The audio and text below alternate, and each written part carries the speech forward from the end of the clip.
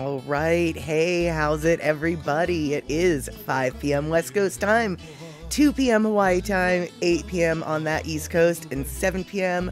for our Central Time folks. And I can see already we've got at least 2 Central Time folk in the house. Hey, Darlene. Hey, Rick. How's it going on? And we've got Shock in the house, making sure that we've got our gear, and Rick coming in, making sure we got our gear as well. We do. E-Music, you'll be lurking and listening because you're making cookies for your auntie in LA. That sounds great. But before you head on out, before you start lurking, could you let us know what kind cookies? Because, you know, cookies. We could talk about cookies today. That's for gosh darn sure. Don't have a whole lot to talk about yet. So cookies sounds like a great start. One of the reasons why I don't have a lot to talk about today is because I had this brilliant idea. I went and I did some things and stuff, and then I realized, oh no, that's a story for Whale Talk Wednesday. And Whale Talk Wednesday isn't for another few days.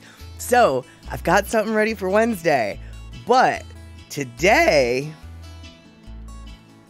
is not Wednesday. So, yeah. Okay, so let's see here. Shock, you're saying all you can talk about is Mandalay food.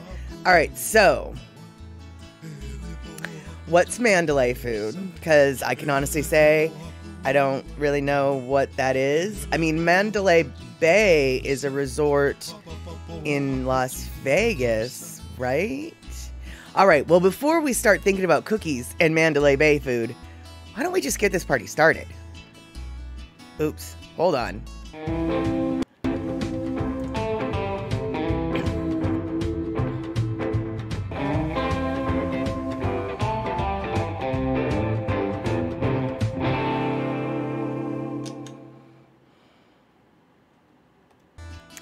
All right, so it's Burmese food. Okay. Now, that leads me to another question. And I don't want to get into the politics of it, because I think it touches on politics. It has more, really, I want to just get into, am I making this up, or am I right? Burma would be where Burmese food comes from, right? But Burma isn't called Burma anymore, is it? Or did it used to be called Myanmar? Okay, so it is Myanmar. I'm not just making stuff up. Sometimes I make stuff up, but apparently I did not make stuff up. Myanmar, Burma, same thing, different time frame, different era, same things and stuff. Got it. Excellent. Thanks for clearing that up, Shock. That makes me happy. And Kenny from the Cove, good to see you. You know, you weren't here yesterday, so you didn't get to see the Muppet movie, but that's okay, because it seemed like everybody really enjoyed the Muppet movie. So you know what? I think that Muppet movie is going to be on that list of movies we're going to rerun one day. Because I know E-Music had to miss it because she was getting caught up in a novel. And I know you had to miss it, Kenny, because you were making sauerkraut. And I'll tell you right now, if you were closer, and I mean a lot closer, like if I lived within driving distance of your house, I would totally be coming over to your house to steal some of your sauerkraut. But I don't want you to mail any sauerkraut to me because, don't mail sauerkraut. Just don't. I don't even want to think about the tragedy that might happen. First off, stinkiness maybe, wetness maybe, but ruined and wasted sauerkraut is the big problem. So we won't talk about that. But if you were within driving distance, you know I'd come steal your sauerkraut. Hey, Anware, good to see you. Picola T lurking from Tanaka Simon. Oh, okay. I almost went there, I think.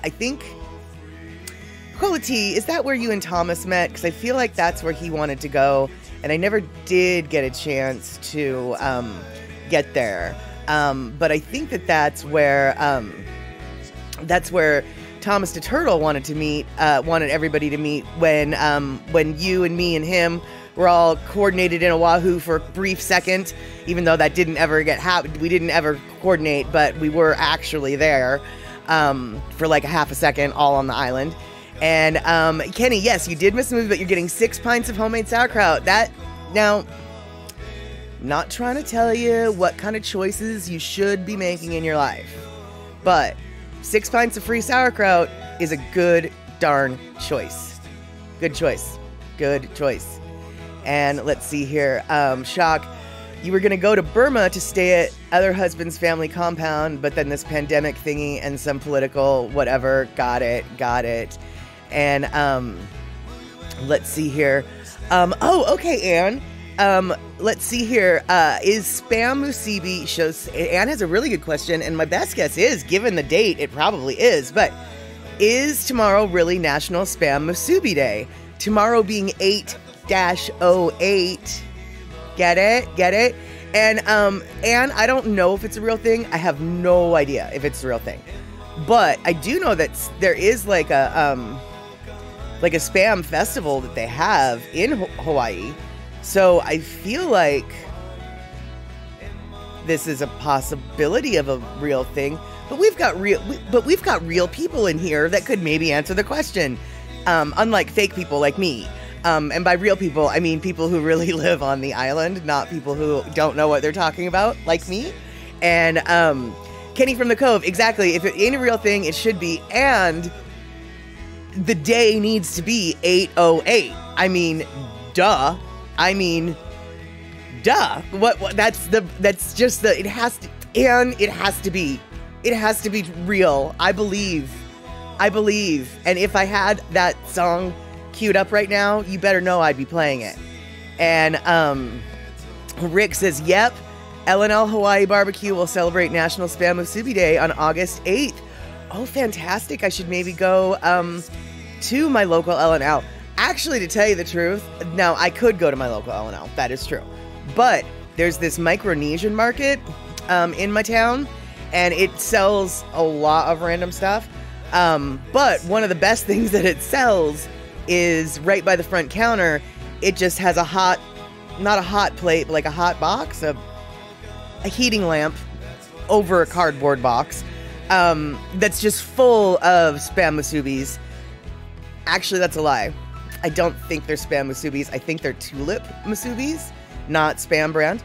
But I'll tell you, dude, whatever sauce it is that they use, well, the Micronesian market doesn't make them. They get them from wherever. But wherever they get them from, the sauce that they use in the little musubis that maybe not be spam, I think they're actually tulip.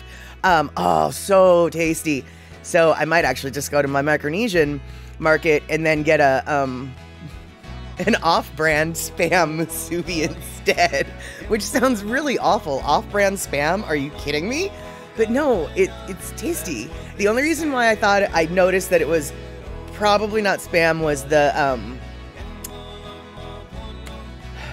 meat. The slice was just a little bit, it was shaped different, because you know what a spam can shape is. And this was just a little bit like a little skinnier and longer as opposed to fatter and shorter. If that makes sense? Like, I think it was the same. I think the tulip spam and the tulip canned meat and the spam canned meat both have the same amount of meat in them. They're just different shaped lumps of meat, which that didn't sound very tasty. Not as tasty as they are. And where you got your 25% less sodium Hormel spam all set. Honestly, Anne, I don't really know. I mean, normally I'm all about like, oh, who cares about the salt, blah, blah, blah. Oh, dude, no, seriously. I don't know anybody who eats original spam. I mean, like, everybody seems to get the 25% less sodium because even me, because it's just like, how is that even 25% less sodium? My God, it is so flippin' salty. And like the original stuff is saltier. Don't get me wrong, I'd still eat the original. But yeah, I mean, like the 25% less sodium is kind of like, yeah, that's my spam as well. And let's see here. Kenny from the Cove, there's a Hawaiian food truck and 2 Hawaiian restaurants that you got to check out to see if they're offering anything special for the day. Yeah, for sure. I think yeah, we should all, I'm not trying to tell anybody how to live their life. You know, that's not my motto, but may I strongly suggest we all take to the streets tomorrow looking for our local spam musubi deals. There we go. Oh, shock. She's just like, oh no, honey, I get full salt, blah, blah. I can't even say it, Shock. That's how horrified I am. Not really, no. But she's like, I get full salt Spam. Good for you that you can handle it. I'm not that salt sensitive, but even still, because I mean, I like me some salt. But even still, for me, it's just like, that's a little bit too thick. This is a little bit too much. Still too much salt. And let's see here. And you're actually salt sensitive, right? So you have to make sure your market had the less stuff. Yeah. Kenny from the Cove, on an old episode of MASH, they molded a bunch of Spam into the shape of a lamb to celebrate Greek Easter. I actually remember that one. That was a good one. I remember that. Because wasn't it, now, okay, for those of you who never watched MASH, you're going to be bored by this conversation. But for those of you who did watch MASH, maybe you can help me. Kenny, that episode where they're going to feed a lamb to the Greeks at Easter, didn't the Greeks actually bring a lamb for the feast? And didn't Radar get super pissed off and he stole the lamb and like hid it so they couldn't make the lamb for the Easter? Or is that a different episode? Or more likely, am I just making that up? I don't feel like I am though, but am I? Am I? And let's see here. Andre, you stopped eating Spam because I was backpacking and we did not have that much water, so you stopped eating it on camping trips, and that's when you're used to eating it. Gotcha. Oh, okay, so Shuck, your sodium levels are low, trying to bring them up. My potassium levels are low. When I went and got my little cat bite blood work done by Kaiser, they were like, your potassium is not in a good spot, girl. Go take these potassium medicines for a few days. So I did. And so let's see here. Kenny, okay, yes, Radar set the live lamb free so it wouldn't get killed. See, I thought like he maybe gave it to a farmer or something, but okay, see that's exactly what I thought. And Andre, you like that? Hold on, wait. Andre, you like the canned corned beef? They eat it in Fiji and Samoa, and it comes from Australia and New Zealand. Gosh, you know, I don't know if I've ever had corned beef in a can. I do know that my mom made corned beef once, and it was so gross that I've never tried it again. Now, that doesn't mean that corned beef is gross. Let me make that clear. What it could mean is, A, as a child, I just wasn't fond of it, and as an adult, I might love it. Or B, my mom had never made corned beef before. She didn't know what she was doing. She didn't really like it either, so I kind of feel like she messed it up somehow. So yeah, I'm not a fan of corned beef, but that doesn't mean that corned beef isn't delicious. But canned corned beef, I don't know if I could bring myself to eat canned corned beef. I only eat canned processed pork products, apparently. And let's see here. So it looks like, oh, hey, Poppy Shaney popping in. Good to see you. Right now, we are talking about off-brand Spam Musubi Day, and the horrors of canned corned beef, according to me, which actually I'm the only one who thinks that. So there you have it. Kenny from the Cove, you could tell by looking at me that I was low in potassium for a while. All right, good for you. I think you're being silly, but yeah, I definitely was apparently low. And funny thing about potassium is it makes your heart beat. And there's this thing, I don't know if you know it, but the heart is kind of an important thing to keep beating. So, yeah, Poppy Shaney, canned corned beef, huh? Apparently it's a thing. It's made in Australia or New Zealand. It's eaten in Samoa and Fiji, and Andre prefers it to Spam.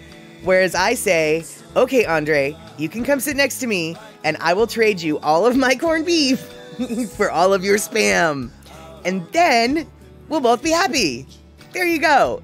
And let's see here. Canned corned beef, especially a lot of American brands, but brands they sell in Asian markets, Palm and Ox is a good brand. Okay, yeah, for sure. The Asian-oriented canned foods are oftentimes different than what we get here in the States. So, So let's see here. For Fiji, since they have lots of Muslims, they make corn mutton too. That sounds gross for a lot of reasons. Mostly though, because I'm not a fan of mutton. I thought I was. Well, okay, let me rephrase that. I don't really know. Like, I ate this mystery meat. It was a kebab at a restaurant that would serve kebabs. And the meat tasted good at first. It was kind of greasy, a little bit heavy, but it tasted good at first. But by the time I finished with the kebab and by the time I went back to work, I was like, oh, my tummy doesn't feel very good. So when I asked somebody, like, well, what do you think it was that I ate? They were like, I'll bet you it was mutton, but still we don't know. But assuming that it was mutton, I don't know if I like mutton.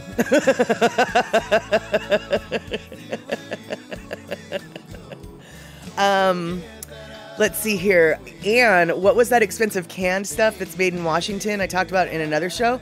The canned cheese. Are you talking about the big 2-pound can of cheese that that Washington State University created for the soldiers in World War II? And it's like an expensive cheese. Is that what you're talking about? 'Cause that cheese good, but it's expensive. Yeah, exactly, Kenny. Undone by a sketchy kebab. Exactly. Oh, hey, Poppy Shaney, thank you so much for gifting. Gifting the sub to eMusic. And Shock, thank you so much for noticing I didn't forget the music. Yes, it was on my little checklist. And let's see here. Andre, you were wrong. It's the Hindus that eat the corn mutton? Well,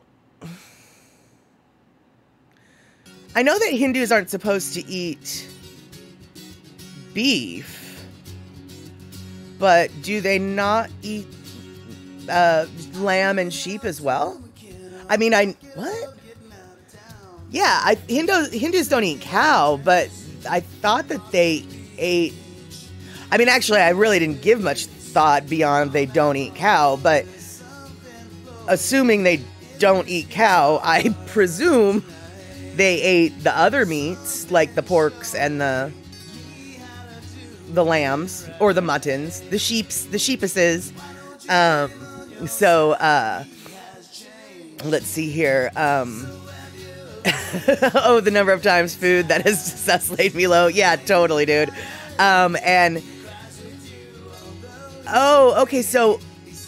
Okay, all right.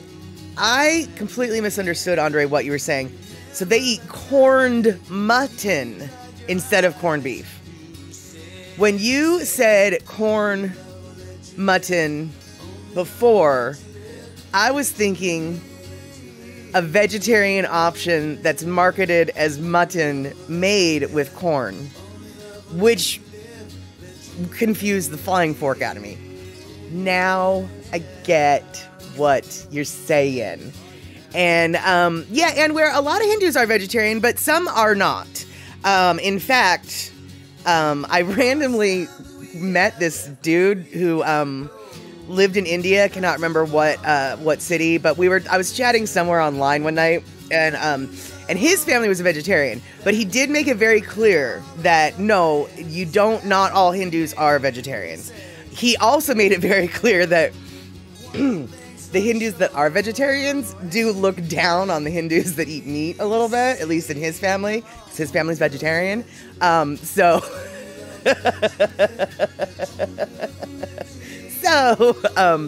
you're right. Most are, not all are, but I think it sounds like they're sort of public shamed into like, you really should be, at least in his community. And by the way, I think we all know India is so huge that when it's just like I met this one guy who lives in this one city in India. That's reflective of this one guy's experience in this one city in India, because India, as we all know, flippin' huge. And hey, Timix77, how are you doing? We're talking about things like cookies, although I have not found out what cookies eMusic is baking other than for her auntie in LA. And we're talking about corned beef. And then we're talking about whether or not Hindus are vegetarians. And it turns out Yeah, some are, some aren't. At least that's the consensus we've come to so far. Yeah, some are, some aren't. And so, welcome in. Hope you enjoy yourself here with the Chatterbox. I'm Mad Statter, by the way. This is Chatter with Statter, so welcome in.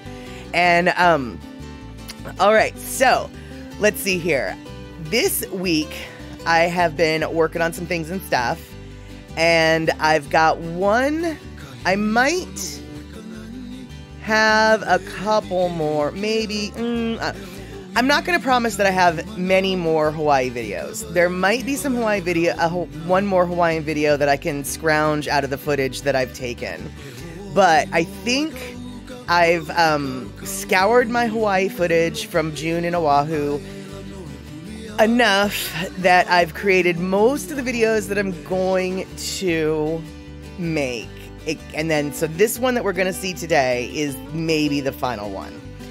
And exactly, yeah, one person amongst over a billion other Indians. That's why I'm like, well, this one guy that told me this one thing, I know that it's right for him. You know, I definitely wanted to make that clear because, you know. I would hate to think that some random American on a television show or somewhere was the representation for the entire American population. Because Lord knows if the wrong Florida man is the one that got on as the representation, I'm not so sure I'd be okay with that representation. Right. So, so there you have it. And, okay, E-Music, you're making oatmeal cookies with walnuts, no raisins. Well, I would still eat them. Now, if there was raisins, I would eat them all. But since there's no raisins, I'll leave one or two for you. So you can send them to your auntie. Yummy, yummy, yummy. I love oatmeal cookies. Because oatmeal cookies, one of the things about oatmeal cookies is you can eat one for breakfast and not feel too bad. Whereas when you've got a chocolate chip cookie, it's just like, that's a cookie. You know, there's no redeeming quality about that cookie. But an oatmeal cookie, you're just like, well, there's oats, right? There's oats. And if it has raisins, you can be just like, and it's got fruit too. I agree, Anne. It's got to have raisins. That's why I would eat all of the ones with raisins, but I'll leave two that don't have raisins. I can promise I leave two. And, let's see here. Shock. Okay, yeah, says Shock coming in. There were enough non-vegetarian Hindus in India to keep my friend Sean occupied working with chicken farmers for 2 years in the Peace Corps. Yeah, exactly. And, you know, we wouldn't have a beautiful, what is it, that butter chicken dish that I actually hate, but everybody else in the world loves. You wouldn't have butter chicken without non-vegetarian Hindus, right? And Kenny from the Cove, oatmeal cookies masquerading as chocolate chip cookies is why you have trust issues. Fair enough, fair enough. I kind of feel that way about oatmeal cookies with chocolate chips, and then I think they're going to be raisins, and then I'm like, what? That's a chocolate chip? And then I'm like, and then my other voice in my head is like, are you complaining about a chocolate chip? At which point I go, no, and so then I eat them.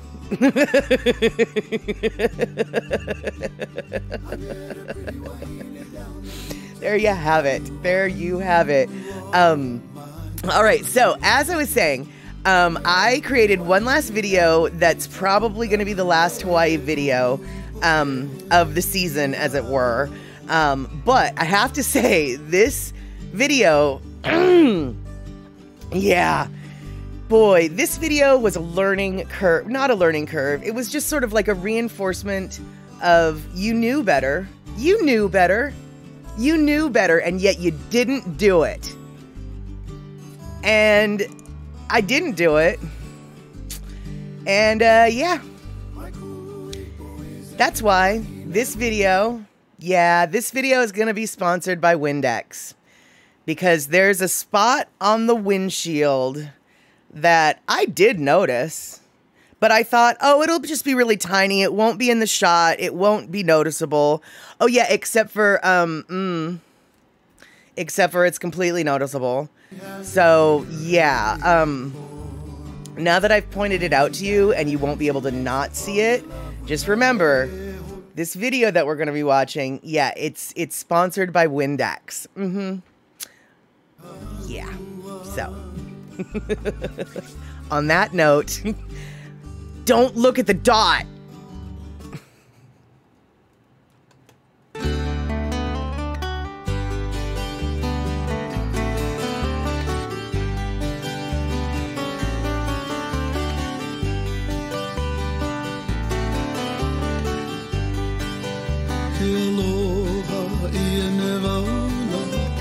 Aloha ku'okua pi'i kakela He moa ni ke he ala I ka polela Uhe ne I ka wahi oia pua Hui au koni I ka wai Koni wai hui o ke ani ani Hui au hui ka wai Wai hui o ke ani ani He aloha I ene wauna Aloha ku'ukua pi'i kakela He moa ni ke he ala I ka poela Uhe ne I ka wahi oia pua Hui au koni I ka wai Koni wai hui o ke ani ani Hui au I ka wai Wai hui o ke ani ani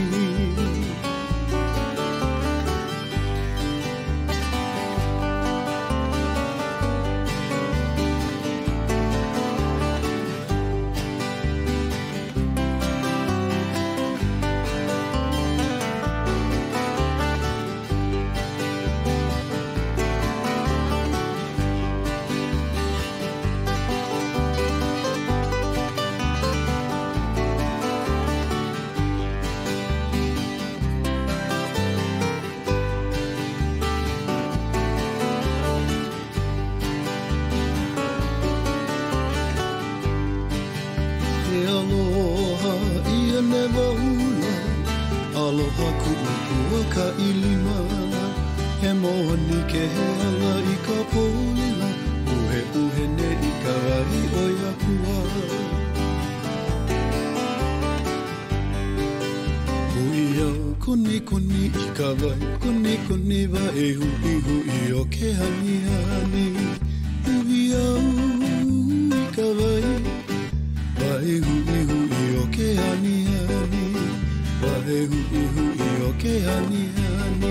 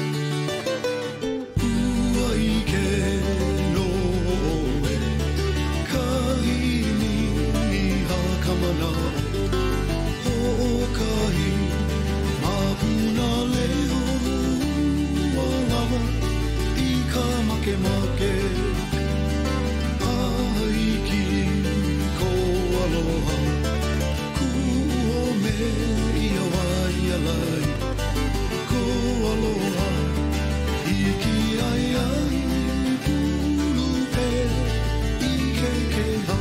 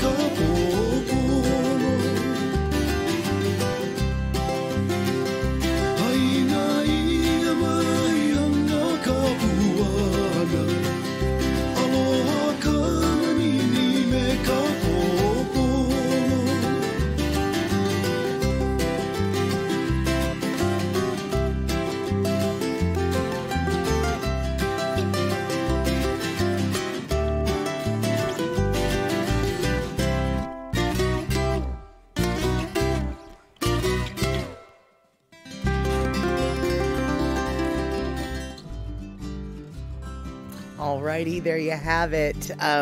That's my little masterpiece. So glad to know that you guys were losing track of the spot of the dot. Windex would be proud, I guess, maybe. But you know, once your eye, at least you know how it is. Once you spot like the one. Okay, there was a couple things more than just one, but you know, the one thing that's really wrong, like once you see the error, you can't not see it anymore, you know? So that dot, I was just like, oh, it's been with me for so many of those videos, but in this particular one, it just seemed to strike out so much, or stand out so much. But yeah, that was the windward side, Kualoa, Ka'ava, Kahana stretch on Oahu, and It is my dream to live there one day, and if I can't live there one day, then my ashes sure as shirt better be spread over there on that there beaches and those waters. So I don't know if you guys noticed or not, on that particular stretch before we got to the Kualoa Ranch, there was this building, remains, a huge 35-foot tall coral brick built smokestack, and that was the original, the very first sugar mill ever on Oahu was at the Kualoa Ranch. It was built in like 1863, and it was in operation until 1871. In 1871, they realized that there wasn't enough water in the area to grow sugarcane. Now, I find that a little... Okay, first off, obviously they knew what they were talking about, but I find that a little bit weird because I consider that side of the island to be the wet side of the island. And so it's like, if there's not enough water over there to grow sugar, well then where in the flying fork are you going to grow the sugar? Obviously other islands, I guess. But yeah, so this is what I'm talking about. And this is the... Oh, whoops, hold on. Oh, I know what I need to do. Hold on. I didn't do something that I needed to do. There we go. That's what I needed to do. So, so anyway, this is part of the original sugar mill that was first built on Oahu. And apparently, like I said, it was built between 1863 and 1875, and then by 1871 they had abandoned it. Now, shortly after the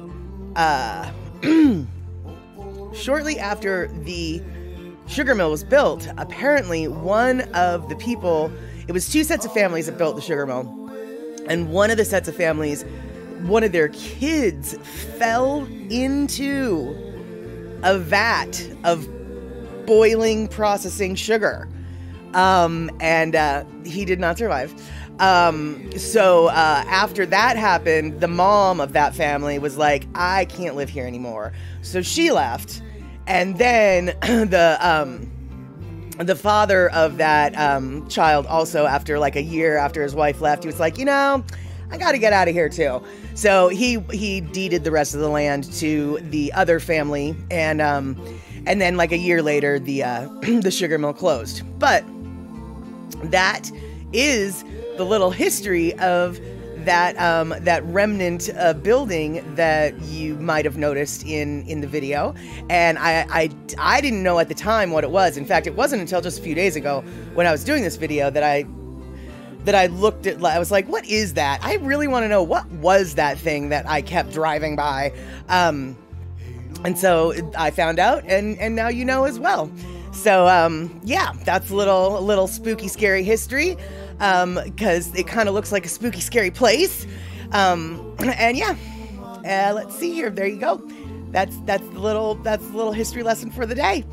And, let's see here. What else did I have to talk about?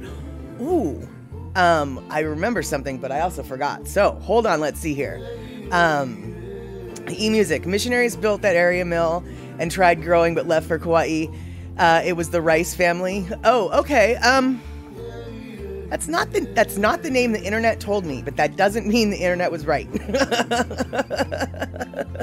But I do know, or I didn't know that they were missionaries, but that totally makes sense. But yeah, they closed that mill, and then I guess, yeah, the family that still remained with the plantation might have moved to Kauai. The guy whose kid who died, he ended up getting out of the sugar game altogether and made his fortune apparently on inter-island shipping, or so the internet tells me, but that wasn't the part of the story I cared about, so, so there you have it.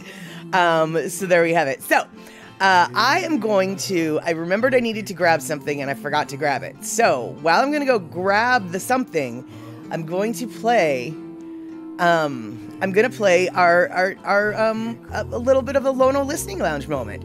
So there we go. And And let's see here, Darlene. Oh, wait, before we do the Lono listening moment, we're going to see. Darlene, it's a good sight to see. You saw it too. Yeah, you can't really miss it if you're driving along that route. And yeah, Miles now is on Oahu visiting. And I really wish, like, I know I'm not Andy. I know I can't make him look as good as Andy makes him look good. I know my editing is a lot less than Andy's. But gall dang it, I really wish that he would send me some videos so I could share them with you guys. Because gall dang it, he's on vacation. Why can't we be on vacation with him too? All right, so on that note, let's go to the Lono Lounge. Okay, some of my childhood raised here on Molokai, Pu'uohoku Ranch. 14,000 acres. 7,200 head of Charolais brand cattle from Canada.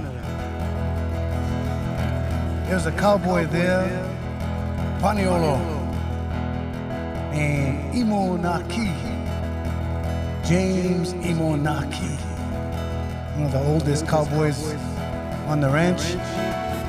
But as a kid, I got to work with him. Putting up fence poles, hanging gates, fixing pipelines. And he kind of talk like this. He talk like this, he got the gravel voice. I'm gonna use his voice on this song. Ana Paula. Let's go, gang.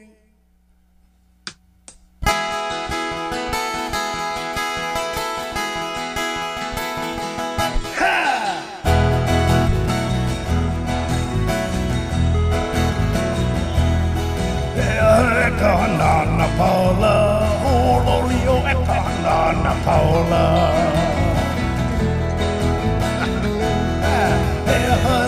Ana Paula, Ololio Ana Paula.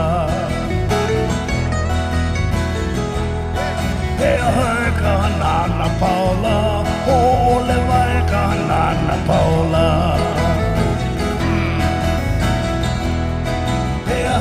Ana Paula, ole vai Ana Paula.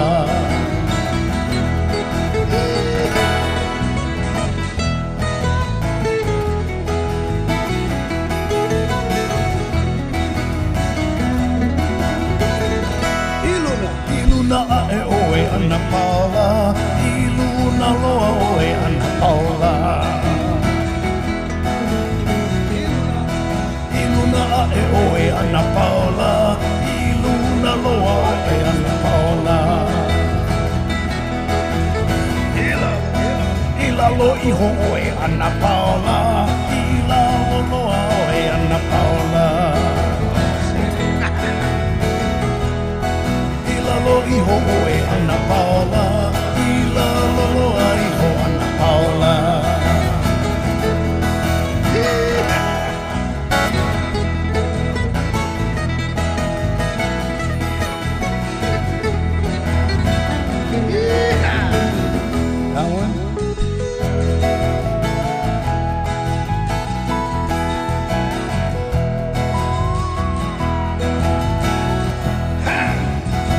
Kalole Ana Paula, esa lika e kalole Ana Paula. E kalole Ana Paula, esa lika e kalole Ana Paula. Aina kumai Ana Paula, Ana Paula kaleva Ana Paula. Kumai Ana Paula, kaleva Ana Paula.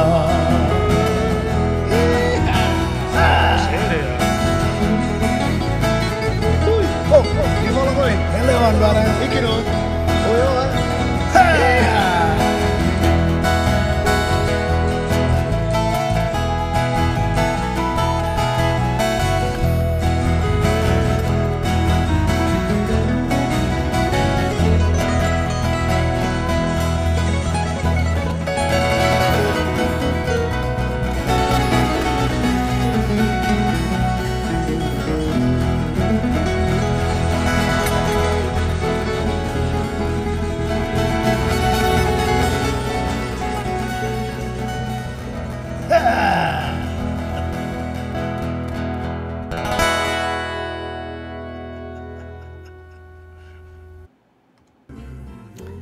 All right, so I don't know why the sync for the sound is off. I have no doubt in my mind that that's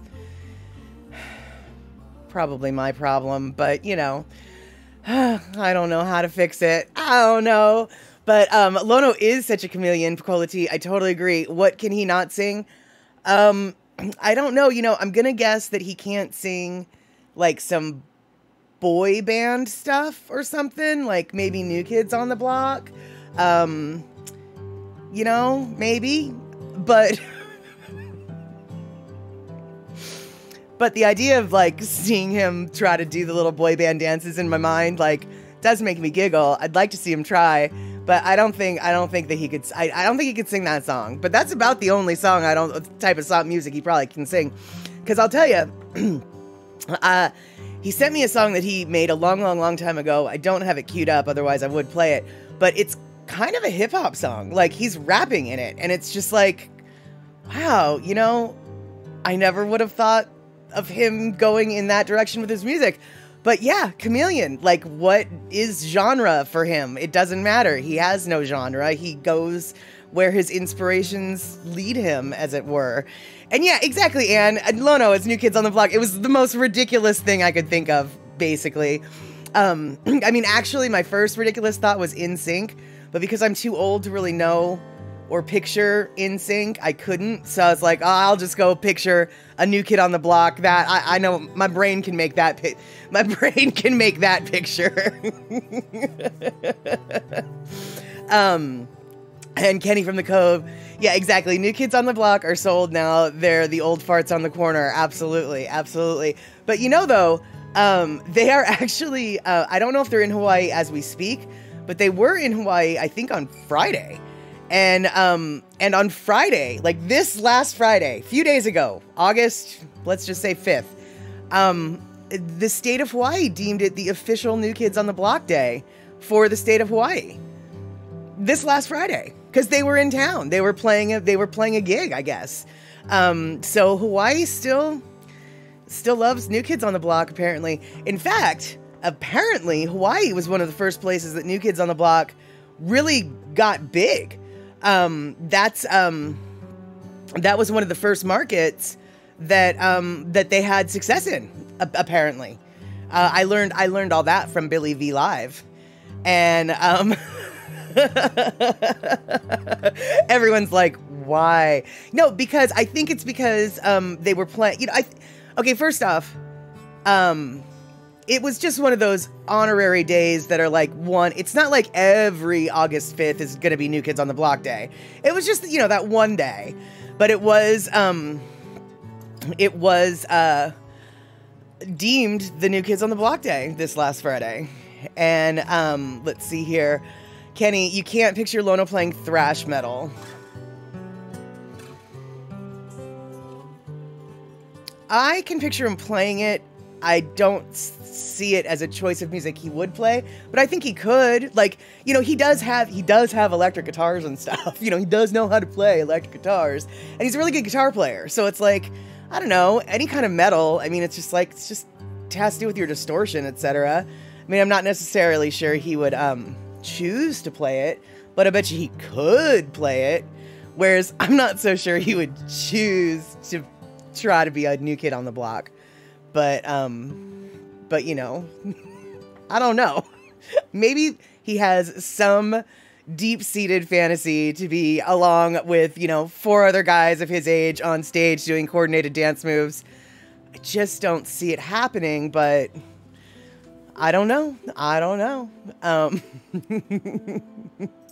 And a shock, exactly. A gentleman is a man who knows how to play the bagpipes, but chooses not to.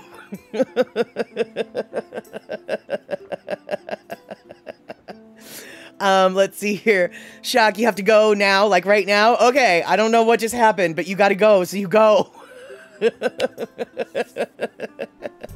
And Andre's saying he hulas, so maybe he could do the steps. Honestly, as I was saying those words in the back of my mind, that was exactly what I was thinking. I was like, well, you know, he does hula. He does know how to hula. So, yeah, so there we have it. So, now, the reason, though, why I chose that particular song was because it's a song about Oh, you'll come back when we stop ridiculousing the Lono. Well, I think we might be stopping now. I didn't mean to hurt your feelings. So the reason though why I chose that song is because the song was about, being a paniolo, right? A paniolo. Well, you guys might have been here a few streams ago, when I was fangirling all over these particular paniolo shoes, these little flip-flops, rubber slippers that aren't really rubber, they're leather. And a lot of you were like, you should get them. And then a lot of you were like, that's just stupid. You shouldn't get them at all. And you're both right. So I didn't get those ones. Instead, I got something better. I got them in black. Yes, that's right. Because these ones, if you didn't notice, these ones are brown. And brown is good. And I thought that they didn't have them in black, so that's why I was fangirling over the brown ones.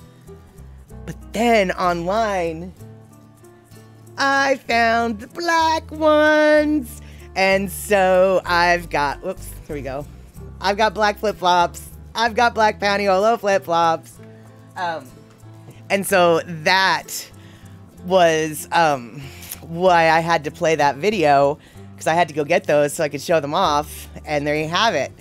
Andre, the fur-lined slippers from outside. Yeah, I don't really know if I want fur-lined ones. Because if it's cold enough for fur-lined, then I want my toesies covered. And oh, thank you, Darlene. You think they're really pretty? And exactly, and black. Exactly, black. Hello? I couldn't, and Kenny, exactly, saw the black and couldn't hold back. That was precisely it. Actually, that's not really true. Andre sent a link. He's like, here's a bunch of them for cheaper. And while I was perusing those links, I was like, oh my God, there's a black one. And there's a black pair. And then I clicked on the link and I was like, oh, and they come in my size. So I bought them in my size. And they were actually cheaper than what I thought they were going to be. So everything came up roses. Everything came up black roses. And yeah, exactly, Andre. And the black ones were the cheapest ones too. Exactly. It couldn't have been more perfect. So so I want to thank everybody who might have donated some biddies or encouraged me to find my dream shoes, because I listened to your words. And for those of you who told me not to do it, I listened to your words too. And quite honestly, I was probably going to listen to you. But then I found them in black. And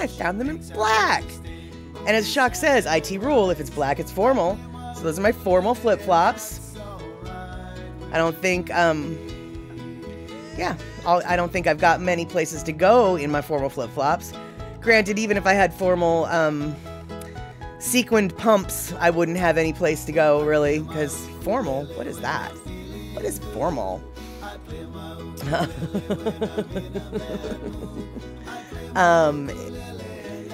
Yeah, exactly, and it's like, well, if it's in my color, suddenly it changes absolutely everything. You have to, you know it, girl. You know it.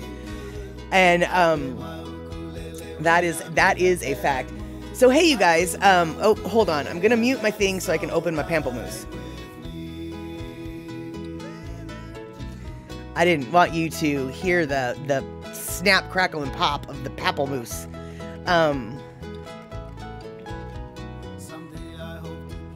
Let's see here, Andre. I need to be formal. I am the WAO pageant queen. That's true. Next time I visit the dumpster, I better wear my formal slippers. And let's see here. And Anne, yeah, they'll last longer since the grunge on it won't show. That's true. Although the dark brown ones, generally, those ones age quite beautifully as well. But there was a couple different. Gonna say there's a couple different flavors. There's a couple different colors of those flip-flops. One of them was like a sand color, one of them was like a really light brown, and then the other one was the dark brown. And the sand color and the really light brown, it was just like, well, those are just asking to get dirty. Those are silly. But the dark brown ones or the black ones, well, they're not silly at all, right? And Kenny, wait, what? You mean that formal means more than you comb your hair and wear clean socks? Well, Kenny, I can't say that it's more than that because here's the deal. I don't comb my hair ever. So, yeah. So, you know, even when it's formal, you don't necessarily have to comb your hair. And yes, Darlene, I did get a chance to visit the favorite yellow WA dumpster. I even took a picture of it. I don't have it uploaded here yet, so it's not on the push button ready. But not only did I visit the dumpster, I actually visited the dumpster twice, because the first time I drove around the block to take the picture, and as I was taking the picture, I noticed there were some surfer dudes across the street who may or may not have been interested in something that I needed to get rid of before I got on the plane. So I drove around the block and came up to the surfer dudes again and was like, hey dudes, do you want this things and stuff? And they were like, heck yeah, we want this things and stuff. And so I was able to get rid of my things and stuff that I didn't want to take on the airplane. And so it was an all-around great visit to the WA dumpster. I got a great picture and I made an offering to the locals. So, you know, and the locals were very pleased with my offering. So it was all good. It was a good trip to the dumpster. Strange as that is to say. A shock. And then I took stuff on the plane anyway. Yeah, well, that wasn't on purpose, okay? I didn't know that I took anything on the plane until I got home. And then when I got home, I was like, oh, whoops. And yeah, their reaction out there was actually, yeah, as I drove away, I literally could hear them shouting in the background. So I know that the locals were pleased. I know that. I can't say what the locals did with the offering, but I know that the offering made them very happy at first. So there you have it. Yeah. You know, but yeah, your queen, the WAO queen is nothing if not a bit of a space cadet. And so, yeah, sometimes she spaces things out. And yes, it was definitely meant to be a burnt offering for certain. And, but you know, that was okay because after I gave away all the things that I knew that I had to give away, that I knew I had to, see what I did there? I then went chasing rainbows and, yeah, chased the rainbows and, found a great little spring in the middle of the city. Didn't know where I was, but I recognized where I was because Photo Luke had just done like an episode of that particular area, and I was like, hey, I've been here before, except for not really. So there you have it. So Bill Watterson will come after me if I cartoon Statter as Calvin's counterpart. Well, what do you mean? Are you saying that I would take place of Hobbs? Because I'm not. How would I be Calvin's counterpart? I'm not a kitty cat. I'm not a kitty cat. And Darlene, I did find some rainbows, actually. Oh, Spaceman Spiff, Spacewoman Spliff. I didn't know that Calvin had a Spaceman Spiff. I get it now. And let's see here. Andre, I forget that some places still are not legal states. No, I remember that some places are still not legal states, and I absolutely remember that the Federal Aviation Administration doesn't consider anything legal. So, yeah, no, I remembered. I just didn't remember everything. Just didn't remember everything. That's all. And yeah, exactly, Chuck. Federal being the key here. Precisely. Because, you know, I was leaving a state where it was sort of legal, and I was going to a state where it was totally legal.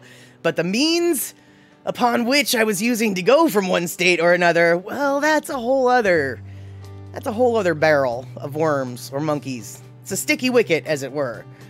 Yeah, exactly. Well, actually, Rick, TSA does like it. I'd be willing to bet that probably like half the agents are just like, score! You don't get this anymore. We're gonna confiscate it. So the TSA probably does like it a little bit, but not in the way that, you know, that's helpful for me. TSA might confiscate. Yeah, they might, but then again, they might not. As it turns out, I'm not recommending that. Risking that, though. Not recommending risking that. And exactly, Kenny, too many burnt offerings can wreak havoc with one's rememberies. And my rememberies are definitely questionable. Which is why half this show is spent by the StatterBox fact-checking me because I'm saying, wait, did I make that up? Wait, did I make that up? Okay, don't quote me because I might be making this up, but I make up a lot of stuff apparently. Let's see here. Man, when you come into the U.S. from Europe, they got the meat and cheese smelling beagle to keep illegal meat and cheese products into the U.S. That's funny.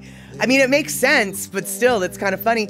And actually, that reminds me, I saw this on The Daily Show the other day. Apparently, somebody was flying, I don't know if it was from Indonesia or not, but I think it was. They were flying from Indonesia into Australia, and they had 2 Egg McMuffins in their luggage. I don't know why. And apparently, like, that was forbidden. Not only did the Egg McMuffins get confiscated, they got an $1,800 fine. Now, I don't know what it is about Indonesian Egg McMuffins that Australia's like, we're going to have no part of that. But apparently, Indonesian Egg McMuffins and Australia, they've parted ways or something, and Australia is just like, no, we cannot have your Egg McMuffin on our land. I think it has something to do with spreading hoof and mouth disease that's going on or whatever.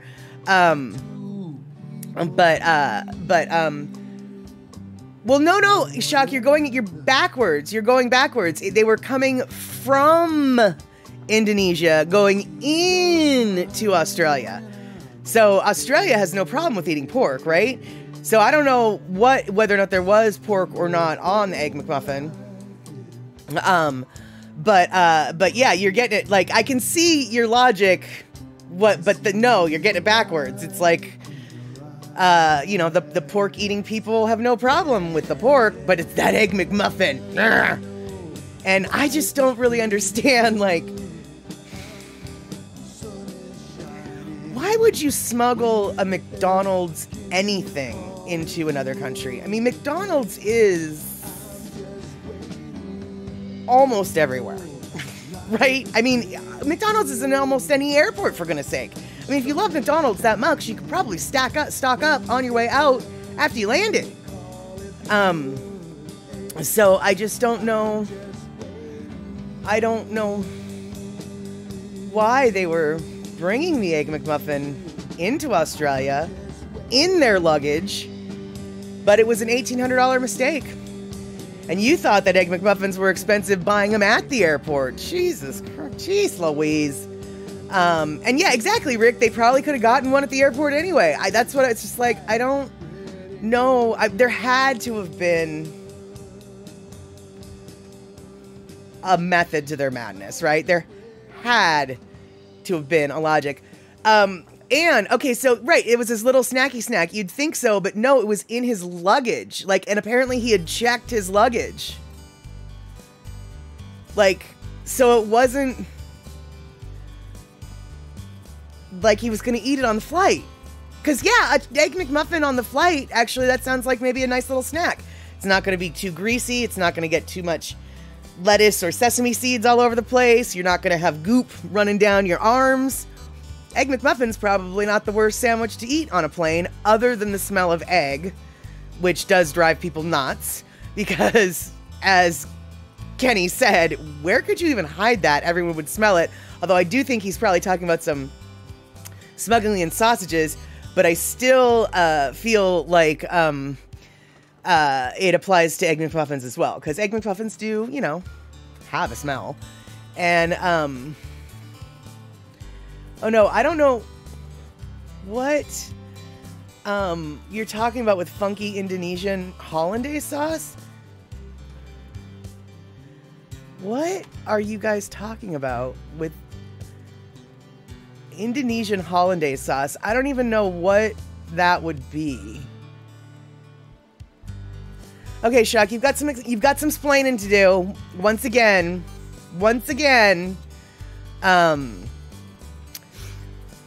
Oh, okay, so you're suggesting that they had Indonesian hollandaise on the Egg McMuffin because Egg McMuffin is a knockoff of Eggs Benedict. I know, isn't that weird? It's just like, it's actually not a knockoff of Eggs Benedict if you don't have the sauce, dudes. The sauce is kind of what makes the Eggs Benedict. Now, granted, I don't like the sauce, so I'm happy you removed it, but like, what were you thinking? Yeah, exactly, Rick. McMuffins should have been in the carry-on and just grind them on the panes. And, so let's see here. Well, yeah, I know that the Indonesians are influenced by Dutch colonialism, but I still would be willing to... I mean, if Shak was saying funky Indonesian hollandaise sauce, I can only assume that it's got a little bit of an Indonesian twist to the traditional, as it were, you know? I mean, because hollandaise sauce, you know, it's sort of considered a base sauce to create other sauces with. That's where béarnaise comes from, etc., etc. So, you know, the Indonesians could have had a Indianaise sauce. I don't know how to say it, but they could have had a funky Indonesian hollandaise with some kind of weird spice, right? Shock, right, saying that the recipes are not always the same overseas. So maybe it would include something like a sauce, you know, like a satay hollandaise sauce. There you go. That sounds gross, but yeah, there you go. And you're right, though. You're right. Actually, you do bring up a good point, Chuck. The Egg McMuffin that he brought from Indonesia. Sorry about that. I'll bet you that, or I mean, it could be a very different version of Egg McMuffin than we're used to. Very true. Kenny, you can bet whenever you fly out of Texas, there's going to be some Whataburger in your carry-on. Nice. That reminds me, there's a burger place in Vancouver, British. Actually, I think it's in all of Canada, but I know that it's in Vancouver, British Columbia, if nothing else. And it's called the White Spot. And it used to be a drive-in hamburger joint. It has since evolved into an actual sit-down restaurant. But back in the day, when its focus was primarily hamburgers, my mom used to, when she lived in Hawaii, she would make anybody who was flying in from Vancouver to come visit her in Hawaii, she would make them get a White Spot burger. And they would have to carry it on, and, you know, it would be, you know, a 12-hour-old burger by the time she got it. But she didn't care. It was her bestest burger ever. She loved it, and yeah, there you go. And yeah, Shock. CNN said it was a foot and mouth precaution. Yeah, I heard that too. I still am a little bit confused about. I mean. I guess I don't know how foot and mouth disease is are created or spread, I guess. So I just don't really really an Egg McMuffin is gonna bring foot and mouth disease into Australia. All right then. Oh, okay, so it wasn't just... Okay, so, all right, so the Daily Show, where I got my news, is a little bit questionable. Shock is coming from CNN. It was an egg and beef sausage McMuffin and a ham croissant. All right, then. Well, let me just tell you this. Indonesia, you've got better breakfast options than we do in the U.S. What's with this ham croissant? Give me one now. That sounds delicious. And let's see here. The White Spot would not work in your area. There'd be a demonstration against them. Well, I think it had to do... There was a reason for the name. And it had nothing to do with race. It had everything to do with, like, the original location was built at a former blah blah blah, and it was, you know, I don't really know, but it's very old, very very old restaurant, and their logo is a white chicken, which is weird because they're not known for their chicken, but their logo is a white chicken. It's a very round chicken. It's a very cute chicken. And hey, Vanilla Coke Pepsi, we were just talking about a Canadian restaurant franchise, and I wasn't sure if I was thinking about you, wondering like, oh, if he was here, he could tell me if he's got this in his area. But just out of curiosity, Vanilla Coke Pepsi, do you have a restaurant called The White Spot in your neck of the woods? Because my mom grew up loving the White Spot hamburgers, and I will admit, the hamburgers and the sauce they use on their hamburgers is really good. She loved their little hamburgers, and okay, so no, that's more on the west. That's what I thought. At first I said it was just in British Columbia, but then I was like, wait, that might not be true. But then I was like, oh, wait, maybe it is. So it's probably more like Alberta, British Columbia. Got it. All right, well, they have really good burgers if you ever want to go there. And they also have this one drink. It's a honeydew drink, only it's orange instead of green. So that was weird. But the honeydew drink is very good as well. And let's see here. You have Harvey's and A&W, which is much better. Well, A&W is that's a USA thing, and that's very different than White Spot. And in fact, actually, the A&W in the United States, at least, is owned by Yum Brands, and so if you want A&W or Kentucky Fried Chicken, you can go to like the same restaurant in White Center because it's an A&W / Kentucky Fried Chicken. And let's see here. Well, Kenny, it looks like Burmese food dinner probably consists of pork with a mango pickle. That's at least my best guess, but I don't know. And tea salad is a big Burmese favorite here. Okay, that confused. So, so they eat what? They eat tea leaves in the salad? Or is tea used as a flavoring in the salad? The hell? Fermented green tea salad. Yes. That still doesn't really answer my question. I'm very confused. Shock. That is so funny. I'm eating noodle dish number 6. Okay. Noodle dish number 6. That is hysterical. Yeah. Let's see here. Kenny, your sister still has a huge heavy glass mug she lifted from an A&W back in the 70s. If it's in good condition, it's worth a lot. I actually have one, but it's got a chip on the bottom. So this thrift store lady only sold it to me for $2. But she was like, she was just like, you know, if this didn't have a chip, I'd be selling it to you for $15.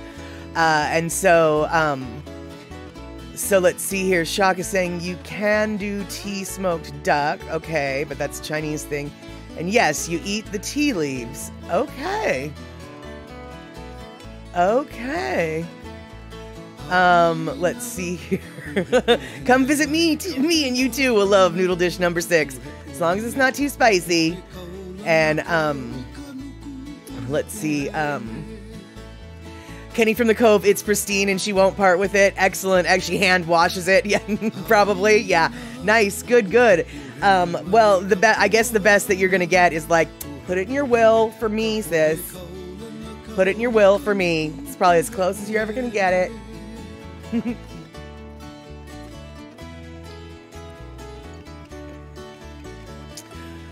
You've got a place in your area called Burma Bear. It's a fusion of Burmese food and barbecue. Interesting. Yeah, okay, so Shock, you know I'm anti-carb and I ate some noodle dish number 6 today. Yes, I did, no quote. I was actually wondering about that. I mean, because first off, I was wondering like, well, wait, what kind of noodles are they? Clearly, they're not going to be wheat noodles. But then I was like, wait, wheat noodles, rice noodles, what does it matter? They still got the carb. So, all right then. I won't tell anybody. I won't tell anybody, Shock. And I can promise you, this isn't going to be on the internet. No, not at all.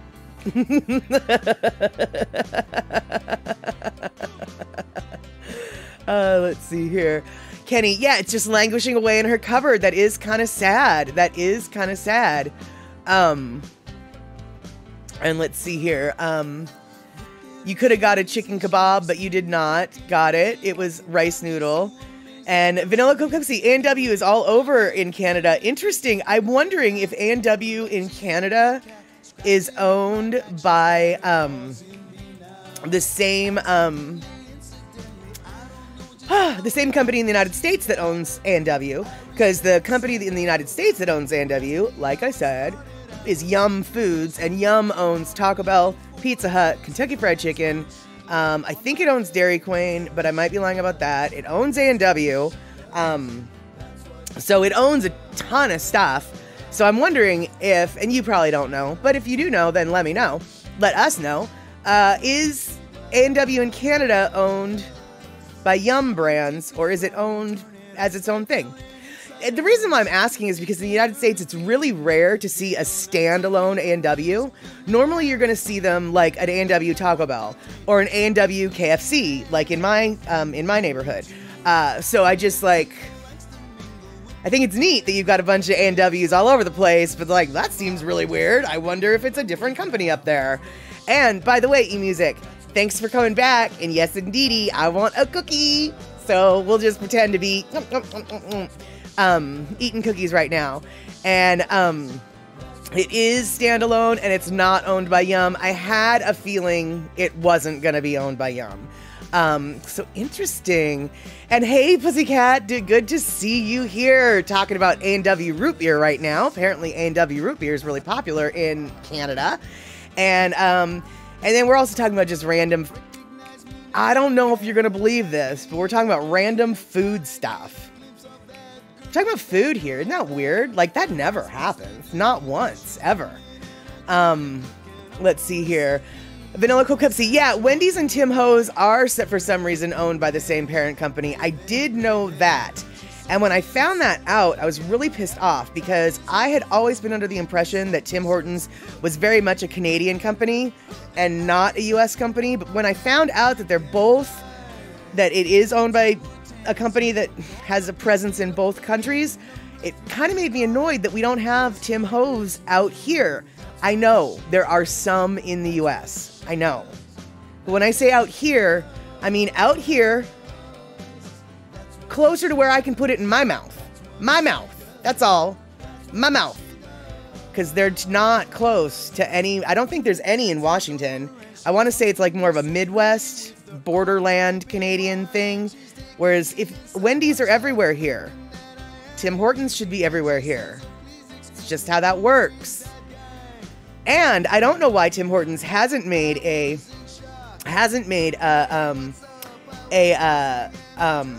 move on the West Coast, because we don't have a lot of donut shops out here. Krispy Kreme is really only in the last 10 years or so come out here, and we don't have Dunkin' Donuts, which I know people on the East Coast are just like, well, how do you live then if you don't have Dunkin' Donuts? We're stuck with a place called StatterBox. That's how we live here. But seriously, dude, I don't know why Tim Ho's doesn't come to the West Coast, because we are donut deficient. Just saying. And that's right, we are talking about Burmese food too, and I'm just pretending that we're not, because the idea of eating tea leaf salad confuses me. It confuses me. And let's see here. Oh, wow, eMusic. Interesting. There's an A&W standalone, or there's an A&W in your area. I'm assuming it's a standalone, but it's only open in the summertime. Wow, okay. And, Shock, you lost all your DQs. We have lost quite a few, but Burien still has one, and it's actually it's a standalone. Like it's not like a DQ slash. Well, I guess actually it is a DQ slash Orange Julius. I think Andre was asking me about that the other night, off stream. It's a DQ Orange Julius. So I guess it is, now that I think about it. It's not really a standalone, but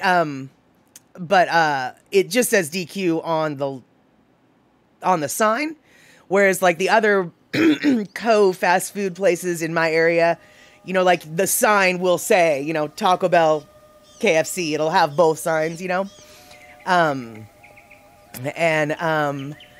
Let's see here. Vanilla Coke, Pepsi, Tim Hortons have trouble. Getcha.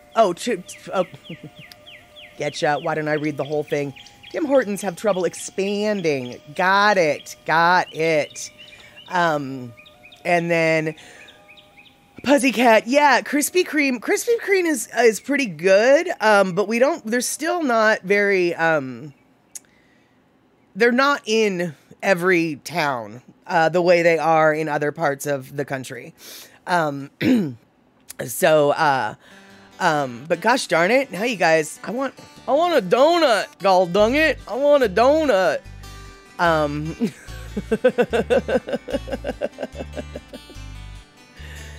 And let's see here. Tim Hortons is also much cheaper than most places. So in America, it's more expensive to make for some reason. So it'll be much more expensive in America, which is a problem or something. Okay. All right. I mean, okay. I don't know though, dude. You know, here's the deal. I come from a place where Starbucks started. And so Starbucks is like the gold standard of how coffee is supposed to be done, you know. And then you've got these East Coasters who are like, no, Dunkin' Donuts coffee is where it's at. And then I have all these Canadian people who are just like, I don't know what you idiot Americans are talking about. Tim Hortons is where you go get your coffee. The coffee jockeys at Tim Ho's are the best. And I have to say, I want to try some Tim Ho's coffee because I've heard enough from Canadian people I respect that the Tim Ho's coffee is pretty tasty. Come on, Tim Ho's. Come on down here. Bring me some coffee. Kenny from the Cove, Voodoo Donuts. There, you said it. Yeah, we don't have any Voodoo up in Seattle. We've got, but I have been to the original Voodoo Donuts shop in Portland. And, boy, oh boy, it is... If you want to stand in line at 2 a.m. on a Saturday night for a donut, well, by all means, go to the original Voodoo Donuts in Portland, Oregon. They're open 24 hours, and the line is out the door constantly. But they are constantly making their donuts fresh, so that's kind of nice. And let's see here. Vanilla Coke Pepsi. Tim Hortons is only good because it's cheap, and McDonald's actually got in trouble because they stole the recipe for Tim's coffee. And there was a lawsuit? Wow. Trippy, dude. That's crazy. And wait, well, Kenny, Dutch Brothers is a different animal than Starbucks. Dutch Brothers generally is just the little kiosks, you know, whereas Starbucks is entire storefronts. I mean, they go for a different market, you know. I mean, it's just different. Let's see here. Used to brew coffee in an old Pyrex coffee pot. That is super cool, and it would be awesome if you still had that, because anything of old school Pyrex is worth a lot, especially because they don't make them anymore. The stovetop stuff, because, you know, they used to have Pyrex pots, not just pans. Well, pans and pots, you know, glass that you could see through to boil your water in. But they don't make those anymore. And you do still have it? Oh, dude, you're so stoked. Because that might be worth a minute. That might be, I mean, I'm not suggesting you sell your contents of your kitchen, but if you ever thought about needing to sell some contents of your kitchen, look up how much that's worth. That might be... Yeah. So let's see here. Oh, and your mom still has some? That's awesome. Now, I'm not trying to tell you what to steal from your mom, but if you're going to steal anything from your mom, steal those pots and pans. Did not say that. Did not say that. Let's see. Is caribou coffee only in the Midwest? I don't know. I've never heard of it. That doesn't mean that it's not around here, but I can say I've never heard of it. And let's see here. Also, the Tim Hortons in America, their cups are so big. I don't know if it's just in America where all your drinks are 21 ounces. Nice. Nice, nice, nice. Let's see here. Darlene. Oh, wait, hold on. Darlene's not a big Starbucks fan, nor am I. You've been to some other coffee shops and had some really good coffee, better in my opinion than Starbucks. Sorry, Starbucks. Oh, no. And no, no, actually, our drink sizes here would be 8 ounces, 12 ounces, 16 ounces, 24 ounces, and 32 ounces. So, 24 ounces is absolutely an option. So you were only 3 ounces off. What you were probably thinking of, though, is the pint cups, the 16-ounce cups. Because, yeah, you're totally right, dude. Nobody in America drinks 8 ounces of coffee. Like, that's just not what they do. Yeah, why are you drinking a gallon of fast food drink? I'm not. I'm just saying this is what, like, okay, here we go. I just finished this today. Took me a long day, but it was a mango smoothie. 16 ounces is what this is. Plenty people get their coffee in this exact same cup, if it's cold, that is. So, why are they drinking gallons of it? I don't know. And, and where you've already got your eye on the La Crusette fondue pot from the 60s. Nice. That is funny.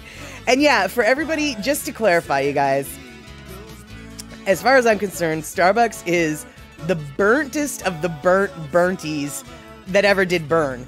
Now, their blonde roast, if you actually want, if you're forced to drink Starbucks, what you're gonna have to do, if there's a gun to your head and you're like, this is the only choice, what you're gonna do is you're gonna go to Starbucks and you're gonna order a blonde roast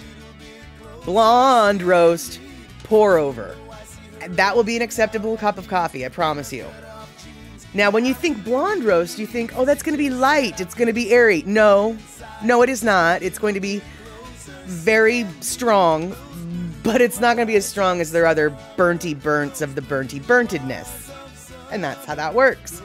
Oh my goodness, we've got Raiders, and I'm just about ready to leave. Oh, it is half hour past the hour, and it is time to wind things up. But before we wind things up, I want to say hello to Terry in Scotland, C. Honda, Carl in Arkansas, Katie Zora. I was going to say hi to Shock, but she's just saying hi to the Raiders.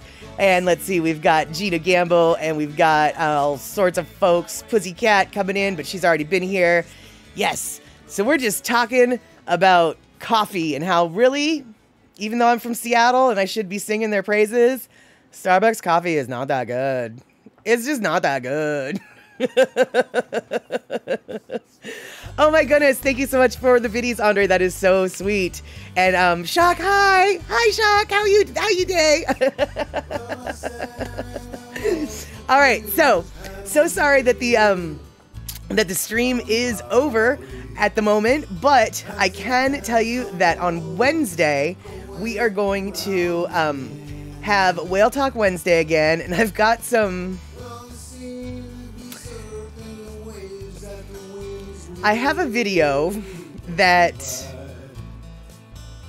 the video was posted as a feel-good video, and the video is a feel-good video, but the conversation that followed the video kind of went down a rabbit hole of horror, and so, yeah, I'll be, I'll be talking, I'll be talking about the rabbit hole of horror that I went down with this feel-good video.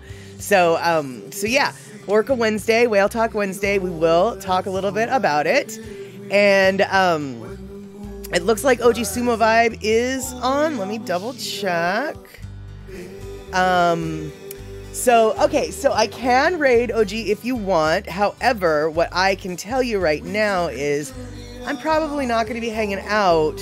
So if you're not really going to hang out at OG's, like, should I raid? 'Cause I'm not going to be hanging out. So I don't really know if I should raid. Let me know if you guys want to head out to OG Sumo Vibes. Otherwise, we might not raid. So,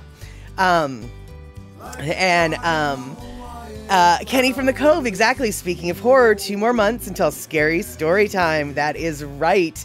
That is right. We'll have our little Halloween horror show again.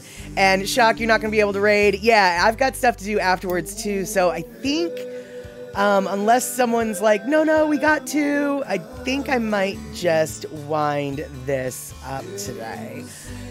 So, I hope to see you on Wednesday. And on Wednesday, not only will it be Whale Talk Wednesday, we will talk a little bit more about what movies we want to watch for StatterBox at the cinema, because that silly Muppet movie that we watched was kind of a hit. And so I'm thinking it's time to play some silly movies on StatterBox at the cinema. It'll be silly movie time. There we go. All right, eMusic, you can't either because you're busy making bacon and making and distributing the cookies. So distributing? Yeah, I don't know how to say that word anymore. All right then. So I want to thank everyone who subbed and who gifted subs and who threw down biddies and who hung out anyway and who came on in on the raid, etc., etc. All right then. Thanks so much for hanging out. Catch you later.